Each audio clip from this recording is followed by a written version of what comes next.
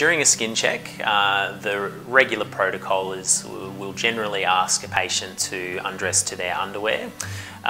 We don't routinely check in spots that are underneath the underwear. Obviously, if there are lesions in those areas that you're aware of or want us to have a look at, we will happily take a look and give you an opinion on those, but that isn't routine. So we do a head-to-toe examination, so using the equipment we have and with magnification and other special tools to essentially sort out of the spots on your skin if there's anything that we should be concerned about, or hopefully just be able to reassure you that there's nothing at that time that worries us.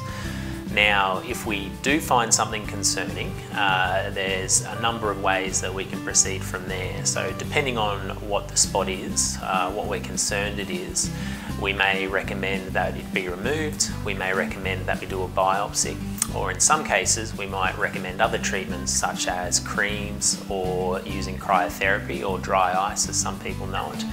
So it is entirely dependent on what we find and also a discussion with you as the patient to decide of the options that are available and appropriate for that lesion, the best one that we will take moving forward.